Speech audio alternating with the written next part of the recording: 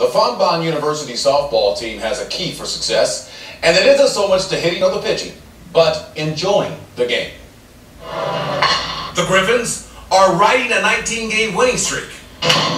Teamwork, believing in each other, and having the faith. But the times weren't always so good. No, it was not. We were under 500 at the start of a really challenging start of the season. What was missing?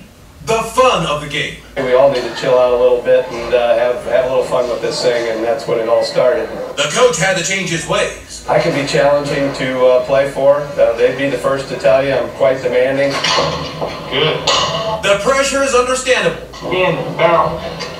Fontbonne Softball stands for something. I think it brings a lot of pressure because you always want to be one step higher than the last team. Even with the fun, the expectations won't change. Every day is an opportunity to get better. The conference tournament starts this week, and the Griffins are looking to go all the way. To win.